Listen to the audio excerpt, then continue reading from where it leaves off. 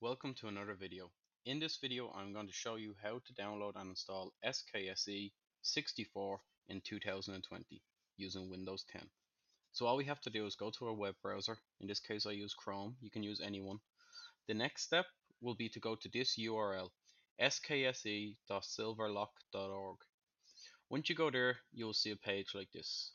Now, if you have Skyrim Classic, that's the original one, download this file. If you have Skyrim Special Edition, download this file. And if you have Skyrim in VR, download that file.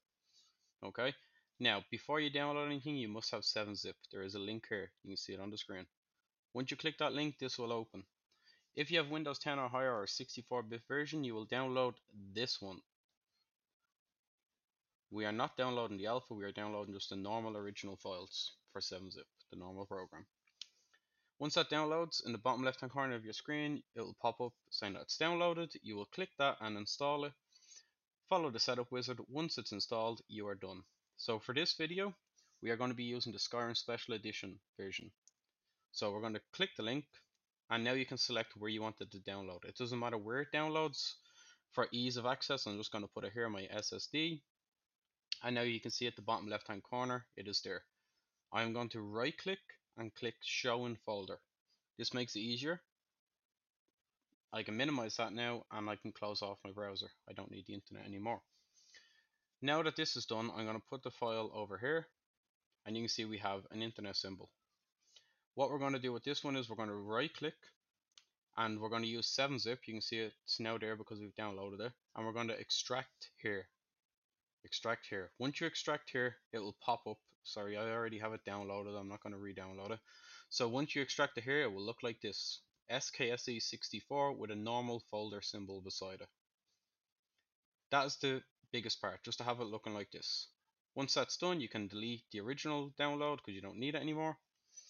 And now you can open up your Skyrim SE. But we're going to open it in a new window just so it makes it easier to copy and paste stuff, because that's how we're going to do this. We're not going to use launchers or Vortex or Nexus mods.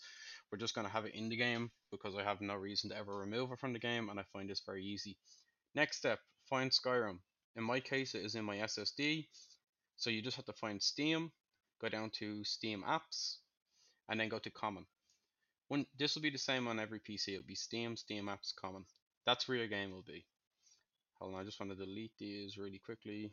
These are all shortcuts that I wanted to take out. I already had them installed. So next step, open up Skyrim. In this case, Skyrim Special Edition, and you'll see this. Now the difference between my one and your one is you can see I already have the SKSE folders installed, or files installed, sorry.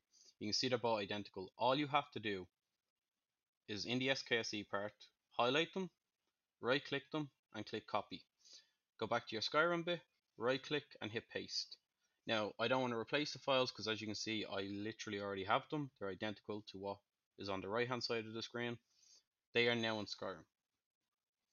You now have SKSE in Skyrim. The next step is to make it launch. All you have to do is go to your SKSE file, copy the data folder, and paste it into the Skyrim folder.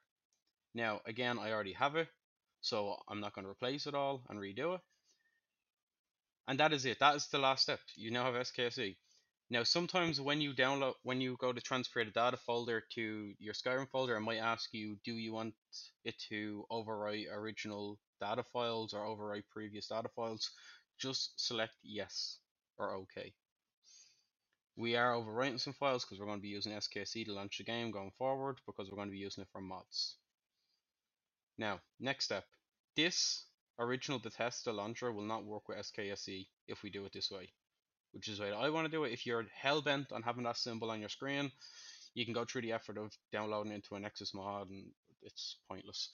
So that won't be used anymore. What we're going to do instead is we're going to go back to Skyrim. So in my case, my SSD, I'm going to go to Steam, Steam Apps, Common, and Skyrim Special Edition. Now, we're going to open up Skyrim Special Edition and we're going to go down to SKSE Loader. This is the launcher for SKSE.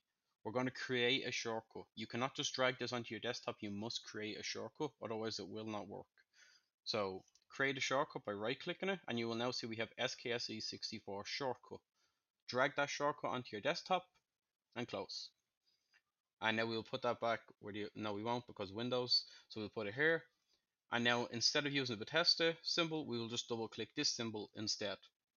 It will still launch the same way, sound the same way, look the same way, except SKSE will run smoothly with it. So you can see now we've launched it, Bethesda Game Studios. You can see Steam in the bottom right hand corner, so our Steam overlay is still working. Any overlays we have will still work. You can see we have our normal menu. Everything is just the exact same. We're just launching it through SKSE. Okay, we can quit, and this should bring us back to our desktop, and everything is still normal. And will it go in? Yeah, kind of. Okay, whatever. Anyway, so I don't need this anymore. No, go away. So I'm going to get rid of that off my desktop. I don't need the original Bethesda launcher.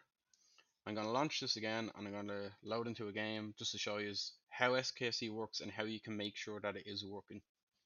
So one of the things is people download SKSE plugin from Nexus Mods to the Vortex Manager or Nexus Mod Manager.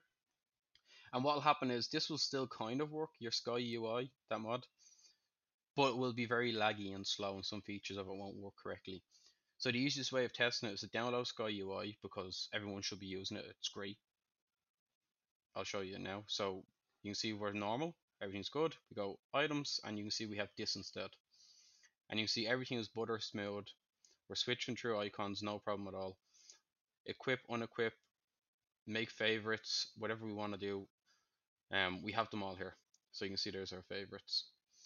We also have our quick menu. Everything is working fast and effective, no problems. And our potions at the bottom. And that is it.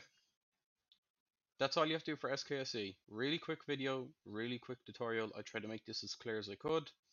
If you enjoyed this video, please drop a like. If you did not enjoy it, drop a dislike. And think about subscribing if you enjoy this type of content as I upload daily. Enjoy your day and stay safe, and I'll catch you at the next video.